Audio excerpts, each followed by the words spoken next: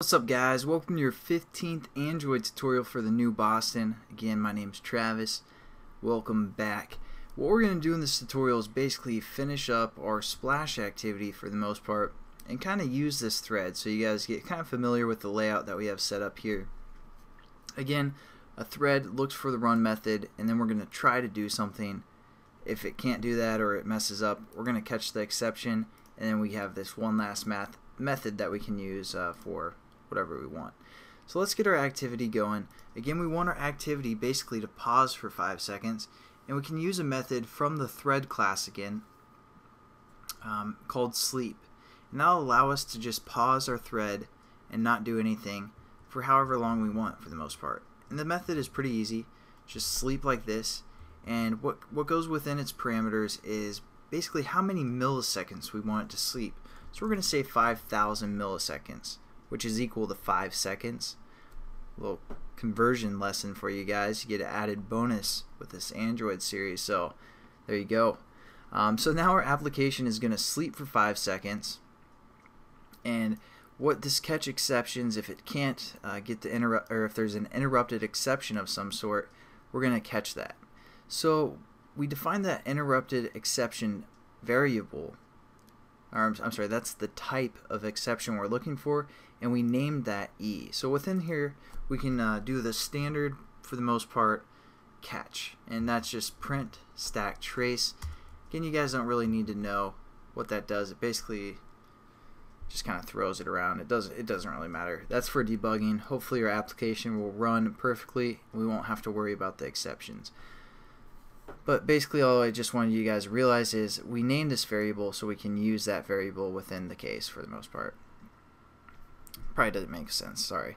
So basically now our application sleeps for 5 seconds, and how are we going to start our new activity is what the question is.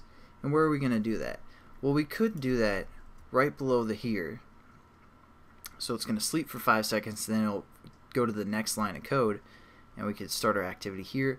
But just to use the framework of this thread for the most part, we are going to do it within our finally bracket. So after it gets done trying everything within these brackets, it's going to go to this finally bracket. And to start an activity, it's pretty simple. There's a few ways you can do it, but the method is called start activity. I believe that's from the activity class, and yeah, it's from the activity class, so we can use that because again we're extending the activity class.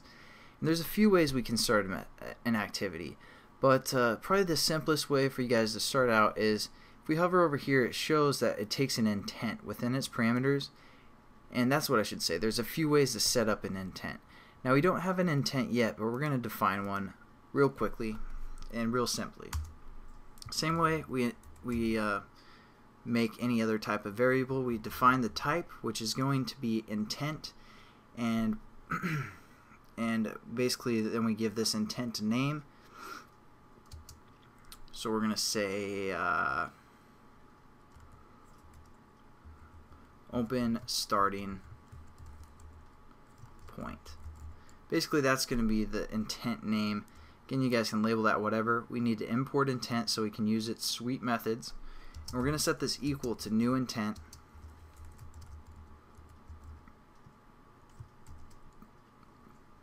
And then we put up parentheses, and we hit in quotations what we want our intent action name to be.